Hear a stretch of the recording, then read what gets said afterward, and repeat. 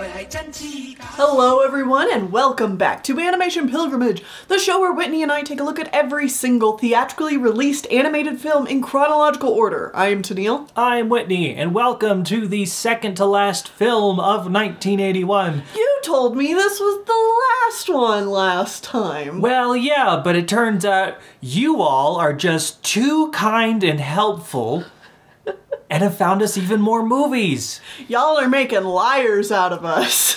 Yeah, someone else found another film that we will be watching, another 1981 film that we'll be watching after this one. So we'll tell you what that is at the end of the review. In the meantime, we're here and we're going to talk about Old Master Q from Hong Kong. Yeah. Which is technically part of China? Yes. Yes, yeah. It's part of China, but specifically done in Hong Kong. Yes. This was a neat experience. It wasn't very good, though. I hated this movie. Like, I know last week you had a time with Dot, and like, I don't disagree. It was a bad, like it was bad. But this grated on my nerves so much. I was counting the minutes until this was over. Ah. That's never a good sign. Yeah. The main problem I had with it wasn't necessarily like the character or anything like that. I think the character probably works fairly well as a comic book character, which he is. Yeah. How about... Hold on. Okay. My main issues with the film came from the fact of, like, all was based around its production itself. There was just an overabundance of yelling all the time on top of each other, where characters would say something and another character would start talking before the other character was finished. And like, it was very loud. The audio quality wasn't great, and that could just be a fact that it's a little bit older. And then there was just like an overabundance of misused silly cartoon sound effects that just added to the noise factor. And then, to top it all off, the animation is done in a way where it's not there to necessarily serve the flow of the story. It's like every single action is, how can we make this wacky? And everything has the exact same pace throughout the movie. And it is all very fast and wacky, and it never gives any of it the time to breathe. There was like 2 moments I remember specifically where characters just walked and there was silence, and I was like, oh, thank God. I was like, finally, I can breathe for a second. Anyway, that was my main problem with the movie. It's a bad movie, but the story and the characters are probably fine. Why don't we get into that? No. Oh, okay. I want to talk about, like, just a tiny bit of basic information about Old Master Q. Yeah. Old Master Q is a 4-panel comic strip series that has been going on for a very long time in China. Since 1962, in fact. Damn. Yeah, very... And is still going to this day. Wow. Yeah. Very, very, very long. I have actually experienced Old Master Q before. Wait, I just realized since it's 1962, that means that it is literally 60 years old now. Yeah, it's exactly 60 years old as of the recording of this episode. Yeah, wow. Neat. Anyways, as some people may know, most of you probably don't, I have 4 adopted siblings, all from China. Mm-hmm.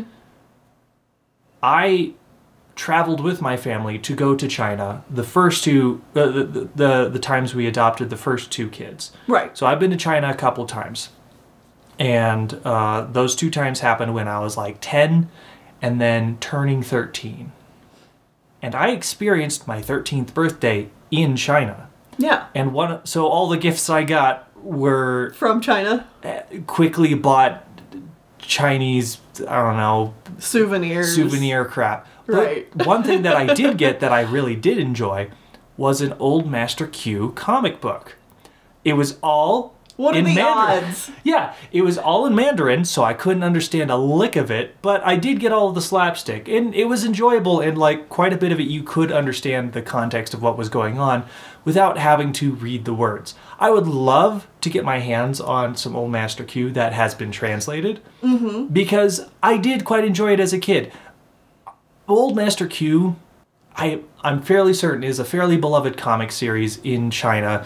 It has the same level of like slapstick and smarmy humor that you would get from, I don't know, something like Popeye, but that's not really a comic, or like Asterix the Bull. Like, Okay, yeah, these yeah. are like comic characters that are beloved by the country and are generally less known outside of it.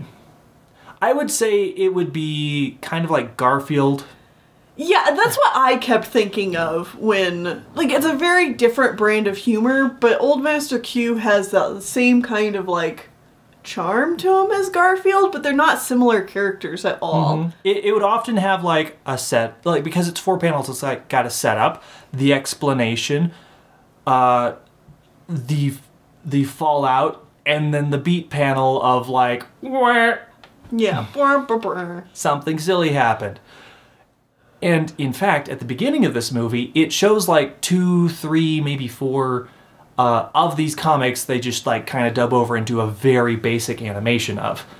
And like one of the, like the very first one is Old Master Q is auctioning off like a very expensive vase. And like the first panel is like, 100,000, 200,000, 300,000, sold for 500,000, and he smashes the vase, and then the last panel is him just going, oh, oops. Yeah. That's a fun little joke. It works very well. In this movie, they just decide to take it all 5,000% slapstick, and less of like just the witty banter between the characters that I feel assume like this existed. movie is missing the beat panels. Yes, it's missing the beat panels where characters just kind of go, oh. Right. It's all the action and silly slapstick, which presumably they thought would be the correct choice when taking it to animation, but Right. it doesn't work here. Yeah. Honestly, there's also, as we were doing a little bit of research, there was quite a few live action TV shows and movies that were made about Old Master Q before and after this movie. Yeah. I'm wondering if those get the point across better, even though they don't have the ability to be animated. Right. Yeah, I mean, I'm pretty sure we're going to run into another one of these movies, so long as we can find it. Oh, Tennille, And we I- have 2 more. Okay. The next 2 years. That's right. That's right. You There are told me 3 that. of these animated Old Master Q films, 3 years in a row. I can only hope they get better because, like I said, this was painful, and I don't think it's the fault. Like, it's not because like the original concept is bad. It's just like this movie was. The movie is bad, and honestly, I have very similar feelings of this movie is bad as I do with something like Asterix, except I do have a little bit of nostalgia factor here, so I'm probably going to be less harsh on it, and that's just a fact of how I feel about it. Right. If I had never experienced Old Master Q when I was 13, when we watched these films, I would have ripped this thing apart. Right. Because it's garbage. Because it is. It really is garbage. This movie was quite bad. Yeah. It's just, I know these characters and I know they can be better, so I'm more so disappointed than angry. I'm disappointed. Be better, Old Master Q. Anyway, do we want to talk about the plot? Yeah, let's do some plot. Okay, Old Master Q is an old, poor man. He works at a restaurant. His boss is abusive and not very great, and he seems to be the only employee there. There's slapstick jokes based around him being a server. And then some gangsters show up and they don't pay their bill, and so Old Master Q has to fight them, and they do silly things like throwing food at each other. Also, Old Master Q seems to be the only one who works at this restaurant. I said that, yeah. Yeah, he does all the dishes. He's the server, the waiter, the cook. He does everything even though someone else owns the business. Right. after this day of work, he decides to go out drinking with his friends, and they drunk call the girl that he likes, even though they never actually date. It's just kind of his love interest that may or may not be one-sided. It's a little difficult to tell. Also, he's called Old Master Q, so I have no idea how old this guy is, but she is definitely a young woman. Uh-huh. We're gonna gloss over that because she's not really in the movie that much. He decides that he needs to get swole because she doesn't like him, so he wants to learn fighting tactics. Conveniently, Bruce Lee decides to show up and beat up some random guys. Don't you love it when Bruce Lee just randomly appears? Because poor Bruce Lee. Everyone can just steal his likeness, and there's not a thing he could do about it, and he is dead. Yeah. Really frustrating. It's another thing that just whenever I see it, I'm just like, that makes me just really uncomfortable. Anyways, Q decides to fight Bruce Lee, and he loses, and then he becomes a student of Bruce Lee, and Bruce Lee's going to teach him martial arts. Mm-hmm. Then we get a bunch of jokes about doing martial arts.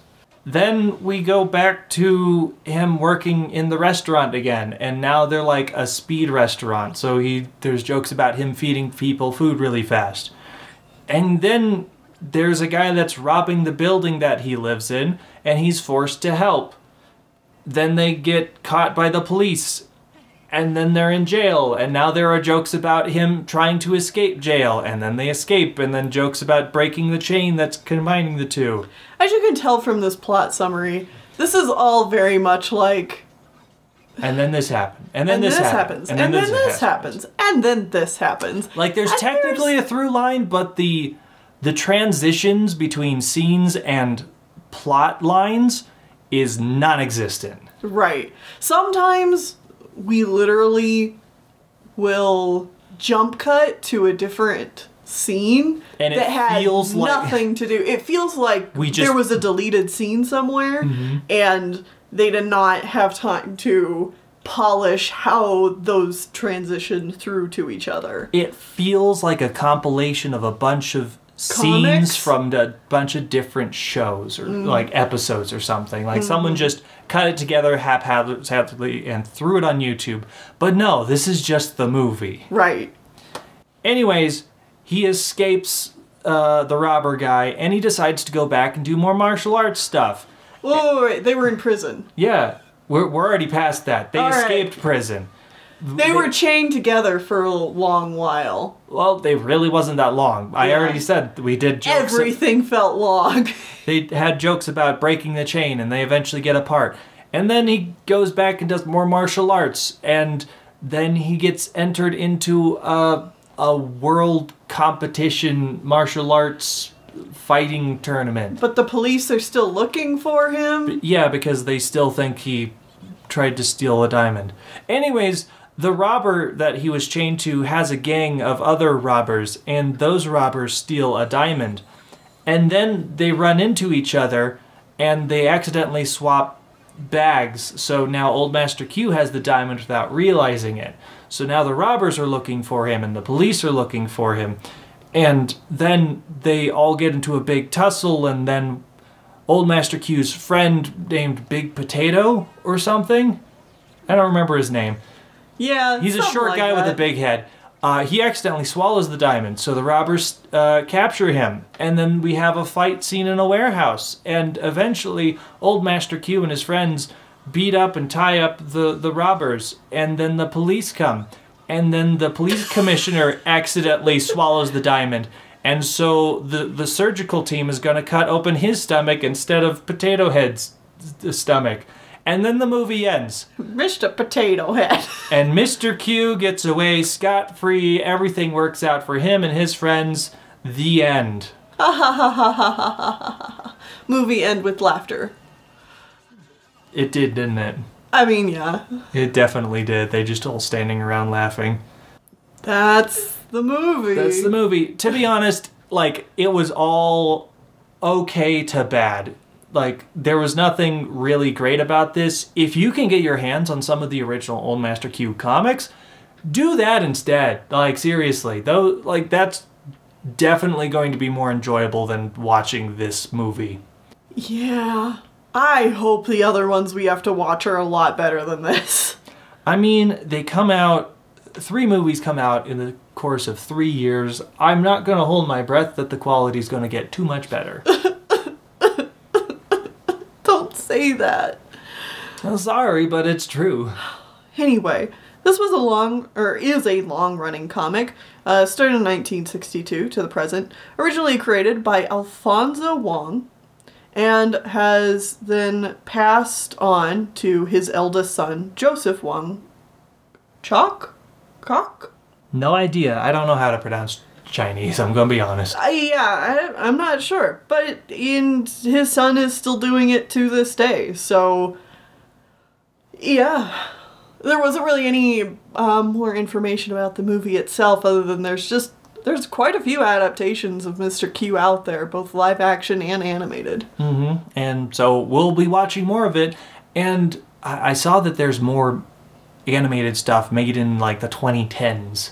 Mm-hmm. So, like, this will be coming back multiple times over the course of Animation Pilgrimage, not just the next couple years. We'll see if it ever translates well to animation at some point. Gets better at being translated? Yeah. Who knows? Anyway. Either way, join us back here next time for another movie that we might just decide is the worst movie of the year, because we're going to be watching Robot King from South Korea. Robot King! Time for more rip-off films! Woohoo! Let's go! 為道義廣子當草子，未盡未積體魄先會似，當世界係水池。